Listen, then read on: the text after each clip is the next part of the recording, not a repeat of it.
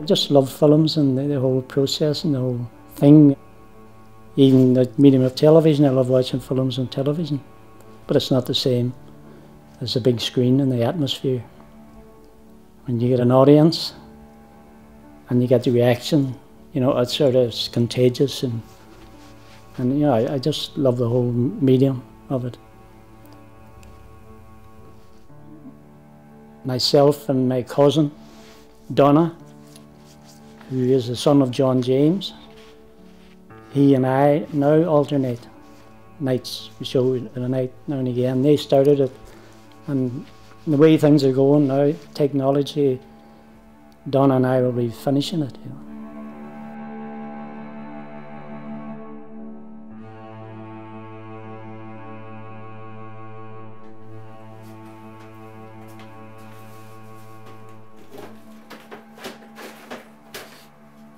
I was first introduced to the cinema through my father, who was the previous projectionist, the first projectionist.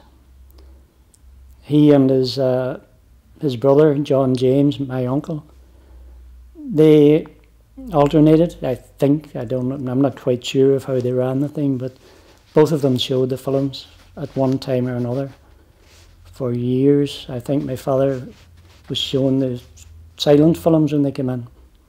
I don't know what date that was, but it goes back that far. And just following him up as you do with your father, and he was showing me the film, the operating box, a projection room, and the process to get the film together, and the things that they used and everything, you know. And I'm just attracted to it. Well, I'm just about now to put the film together again, which is the next film on the agenda. And the film comes in the format of parts, separate parts, which we have to put together onto a larger reel. I have to rewind this film because this is the start of the reel, which is not what we want. We want to get the end of the reel to go on first.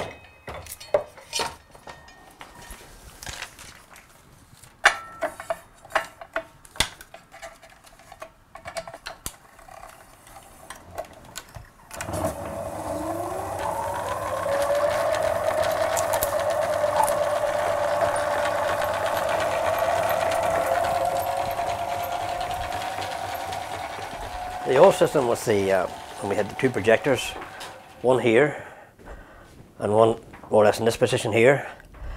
When the films came in, they would come in metal boxes in them days, not these boxes, metal boxes. And depending on how many parts, it could be 5, 6, 7 or 8 parts to any one film. I took the box with the film on it and over here to the rewinding room to get the film ready. So we take the reel of film out, and place it on here, and rewind it onto one of these spools here on this side. We take part 1, we put it there, part 2, part 3, part 4, and so on. When we get ready to show the films, we would take out the first part. This would be the first part. You would take it out. Now ready? On the old projector, there was a box here for this reel and a box down here for the pickup spool. So you would put your spool on here, lace your film through the projector onto the take-up spool here, and thread something similar to that there. You'd have a lamp house here with carbons before the bulbs came in. We had a negative and a positive carbon, and we'd strike up the carbons in the lamp house, get them lit, make sure the amps were right, and check that everything was okay, the film was okay, framed, sound was on, and basically start the machine and open up the projector onto the screen and open the curtains. Basically it was from his childhood, like, you know, as I say, my father was a projectionist along with my uncle Neil. As the years went on, got older, and then I would watch them threading up the machine or the projectors, like, you know. So then there came a chance then one day that I was in the hall, and I said, now we'll take a chance and see if I can master this, you know. So I put on the reel, film, lit up the machine, and got the sound right, got the sound going, and everything worked out grand. I was all chuffed myself. I must have been, what, 13, 14 at the time, you know. I never took an interest in that end of it. Donna, because Donna's father, he worked with my father in the projection room, so Donna took an interest. My father, Neil Doherty Sr., was born just a short distance from the hall. His family home, where he was reared with an aunt, would just look over on the cinema. So my father, from an early age, was very interested in the hall in various ways, especially when the travelling people come in with movie films and that sort of thing. He was very interested in that. He probably started working in here as a part-time voluntary worker, I would say from his teens, late 18s, and he was there until he was over 80, I think at 82 years of age. He had decided that he wouldn't trust himself going up and down stairs here. So it stayed in the family like that, and it's still in the family right up to the present day, because my brother Willie has stopped. Bosco has now just stopped, about maybe coming up to a year now that he hasn't been in the cinema because of health reasons. And Paddy is still in.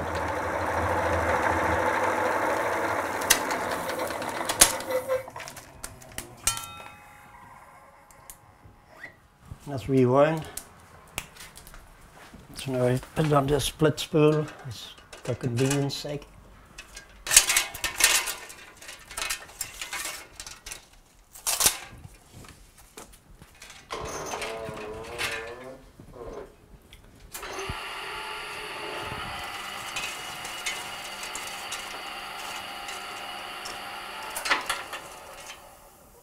That's the closing credits goes on first now. So there we go. To the ordinary man in the street, the source doesn't matter to them, but to be hands-on and you're actually using the film, you feel the texture of the film and the whir of the projection machine. You know, things like that. It's a wee bit of nostalgia with it, you know. Things were different in the early days. Like, there was more involvement with the projection, and more to do. And more to concentrate on. But we had good times in the hall 2 years ago, like, you know. Big changes since. We'll have to make a new splice in this film to connect the two parts together.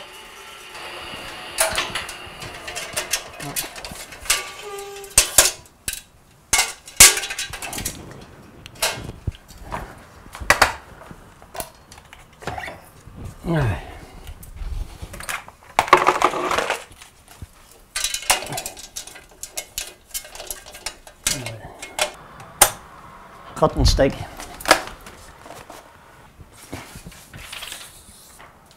You ensure that the sound tracks on the same side on both.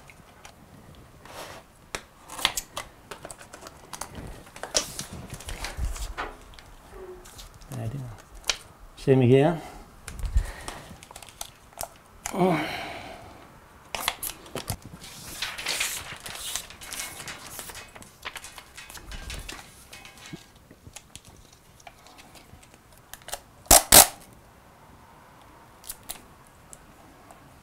And mark the spot. So when we're taking the film apart again, we don't miss the join. The spacer not only cuts the sellotape, but cuts the perforations in the sprocket hole as well. Also, when the film goes through the actual projector, it's inverted, it's upside down, and you have to watch out for that as well. It may sound funny to put a film in upside down, and what's going to happen on the screen, but as it passes through the lens, there's a magnifying glass, if you like, right? Similar to one of these. I'm sure when you're younger, maybe might have played about with a magnifying glass. But the more you look at it at a certain level, you put it out, everything looks upside down. Because the rays are refracted. I think you knew what I'm talking about, but that's what happens. Turns the film 180 degrees, and you've got it upright by the time it reaches the screen. Now they show one film maybe for 1 week, 2 weeks, 3 weeks, or a month, you know, and the same across, you know, the whole country, whatever. Like, you know, you just haven't. It's just one film now at a time, and maybe only one film, as I said before. You know, you would have a documentary. You would have maybe a cartoon. You would have a serial. You used to have a serial every week. Maybe a past matter, and maybe an hour documentary. You had the ads, and then you had what they call the big picture, the main picture, like, you know. So you had pretty good entertainment for 2.5, maybe 3 hours, some depending on, you know, what the program was and what was coming on, like, you know. Now the cinema was that popular. They queued up for every show, and the cheaper seats was here on the right, and they would queue down the side of the old oratory. A very rowdy crowd, I must say. It was the people that went for the cheaper seats. They carried on, and they were pushing and shoving to try and see who could get up nearest to the door to get the best seats whenever the doors opened. Now, when they graduated from the right-hand side and they moved to the left-hand side, that meant they were with the girlfriend, and they were going to the lower balcony, or they were going up to the more expensive seats in the balcony, and they were better behaved on that side. They were with the girlfriend arm in arm, and they were doing what they were told, and they weren't as noisy as the other crowd. But it was a great patter between the two groups, you see. And then when the doors finally opened, there was this mad rush in. There'll be no more queues, I don't think. The days are numbered. The cinemas are going to get smaller, or the screens will be less, I think. And people are buying big screens now for the home shows. You can get a gable wall size TV if you want, and download the film from the computer and ask in a few friends and have your own intimate premiere with a bar in the corner and nibbles and and stop it whenever you want to go for a loo break. So that's the way it's going to go, I think. Yeah. Number 3. It's all repetition.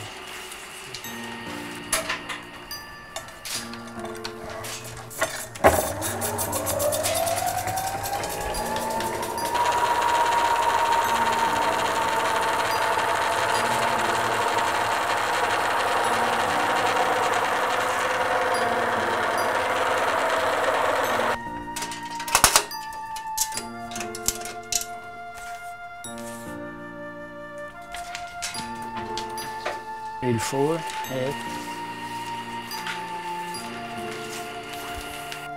Aye.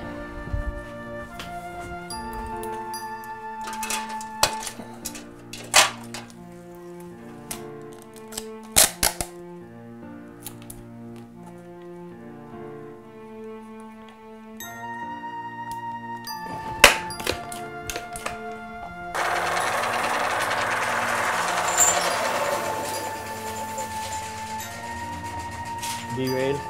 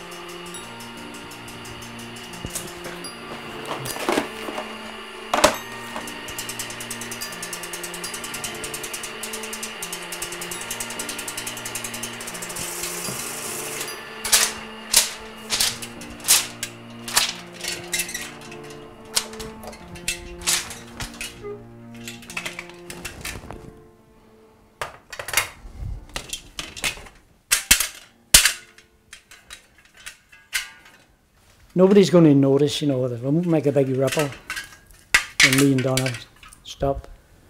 I would mourn the loss of it, you know, because it's something else that's been put on a shelf because of the technological revolution type thing, you know.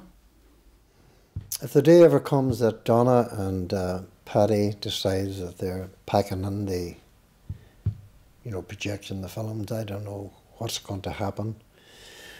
Whether the cinema could afford to move forward to more modern things that are now available, digital stuff that's available, that they wouldn't need a person there to actually physically do the films.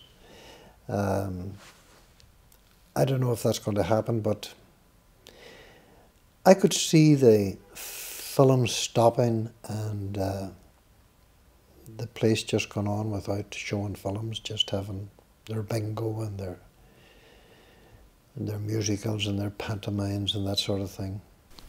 Hopefully in the future there will be a cinema in Buncrana for a long time to come, you know. I'd like to think that would be the case anyways, you know. It's been here a long time now, like, you know, and you wouldn't like to see it closing down. Well, it's sad to see in a way, like, you know, we did our bit and we enjoyed doing it most of the time.